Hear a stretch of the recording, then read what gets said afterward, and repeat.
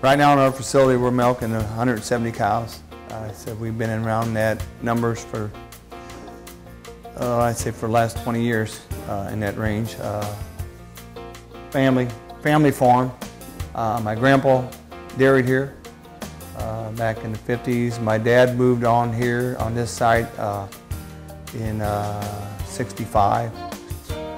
Switched over to robots as a need of time off. You know, time to be able to you know, have somebody. We struggled with hired help. You know, so we just felt the need to have more control over managing the way we did things, and for our size operation. You know, so that was our biggest push for the robotics, and also the need to be able to travel away from the farm. You know, to have a way to monitor the cattle when we left the farm.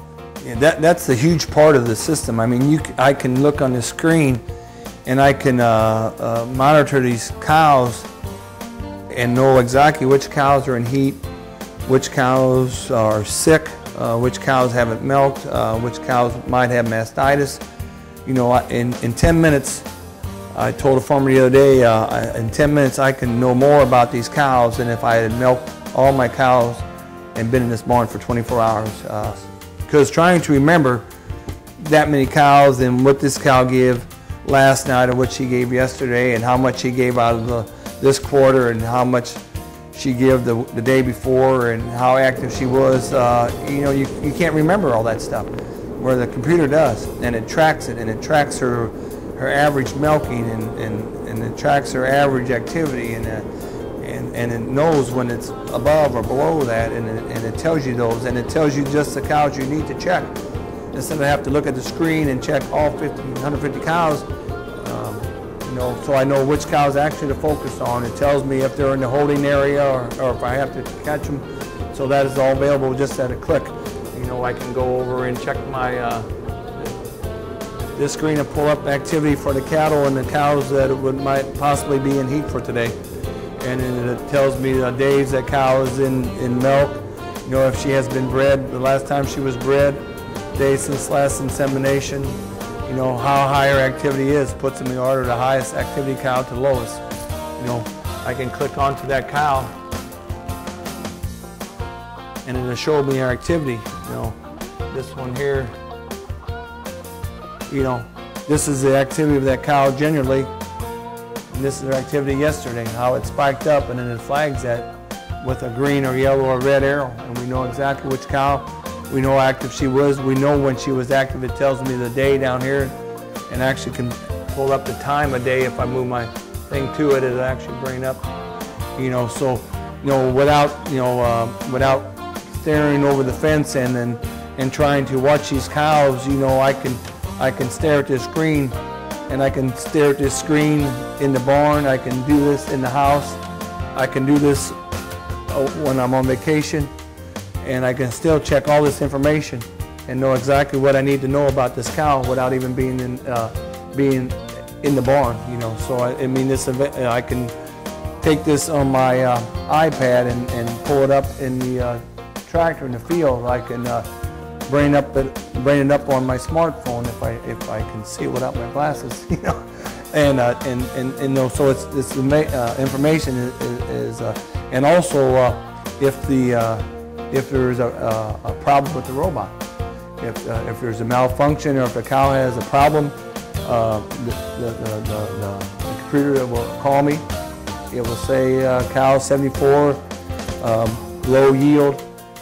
It'll notify me to call my cell, or if one of the robots has a problem, if inflation gets kicked off, or if a sensor isn't working right, it'll call me up and say, hey, this machine is not working right, you know. So I can either you know, come into the barn and check it, or call my serviceman, or if I'm away on vacation, I can call whoever I need to come to the farm if nobody's around and say, hey, we have a problem in the barn. So you know, 10 minutes from a breakdown, I'm notified. You know, so these things are huge to be able to be off site and still monitor what's going on. The VMS is, you know, for the small dairymen. I mean, for the one unit can handle 50 to 75, 70 cows, you know, in that range there. I mean, and I think it is for the, you know, when the dairyman, for the dairyman that cannot afford to have multiple employees, you know, where you can have a herdsman or another person that can be on staff to do what you do on a daily basis, you know, manage the feed of the cows, the feeding, the you know, monitor the cows' health, treat cows, you know, make those decisions, you know, when you are relying on somebody basically just to do the milking and do the chores and feed the calves. You know, this way you can find people to fill those positions, but I said you can still monitor that cow's needs and not be on the farm. I said with the activity, for me, is huge because I can monitor the activity of the animals, and if I have a sick one, I can call home and I know the cow and I know her lactation and her possible problems, and tell the person behind to treat her and what to treat her with, and then in an hour, a couple hours later, 12 hours later, or the next morning, I can monitor that same cow's activity and her production and see if there is a response. You know, in this way, and I can tell if the people that I left behind have completed the task that I have told them to, you know, and have they milked that cow, because I can tell exactly when that cow was milked. So I know that they've done it, have done that procedure. And most of the time with the activity, if the treatment is working, her activity will improve, and if not, we'll call the veterinarian and have him assess the cow and then administer whatever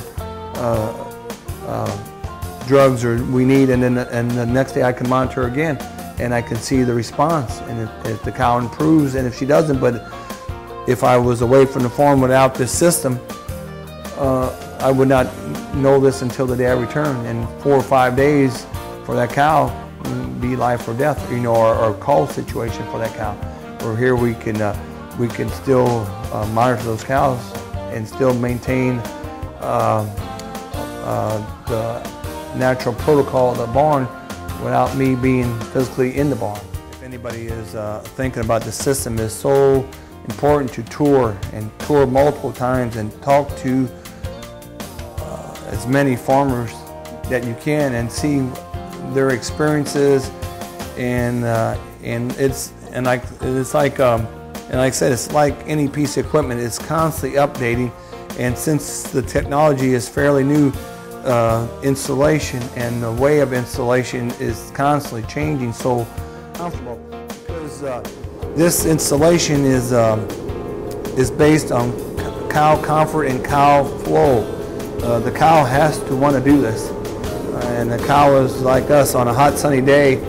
If she has to walk out in the sun and to get to the VMS to milk, she's probably not going to do it. You know, if she's laying in the shade underneath the fan, what would be her incentive to walk over and stand in the hot barn to get milked? You know, there has, you know, she has to do this on her own, and there has to be a reason to want her to do that. So the area has to be shaded. In the same way in the wintertime, I mean, if it is a cold, windy, drafty location, you know, the cow will not visit the milker. So, you know, barn design and cow comfort, and also a healthy cow and a comfortable cow is an active cow.